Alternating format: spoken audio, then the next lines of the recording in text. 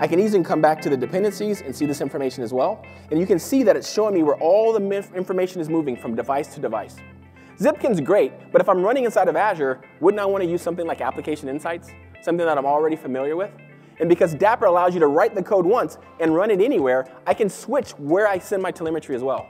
So I use the CI/CD pipeline, and I built this pipeline that actually deploys into Azure using infrastructure as code. The application's already running, so if I were to come in here, go to IP, and click on this, I should see the application running. This is the same application, not a single line of code changed, now running in AKS inside of Azure.